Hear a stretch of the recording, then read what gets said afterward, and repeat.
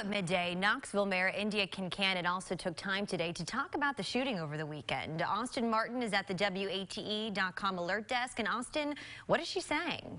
Well, she's once again calling for an end to violence in our city. Just this year, we've already seen nearly 30 deadly shootings in Knoxville. Several of those have been in East Knoxville. The mayor saying her thoughts and prayers are with the families, but she is also asking for the community's help, not only in finding those responsible for this shooting, but also changing this violent trend. I know that we have been working hard on dealing with this. We have had a big uptick in violence in cities and communities across the country, big cities, small cities, all over the country, and Knoxville has not been immune to that.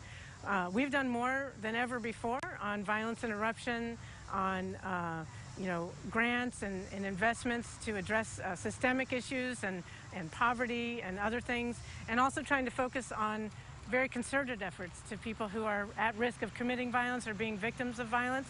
But clearly, we need to do more. This is the biggest issue facing our city. People are dying. It's not okay.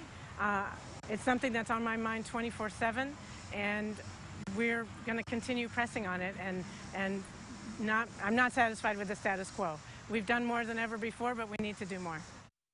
Now, the mayor asked anyone with information on this case or any of the others to reach out to police at the alert desk. Austin Martin, WATE.com.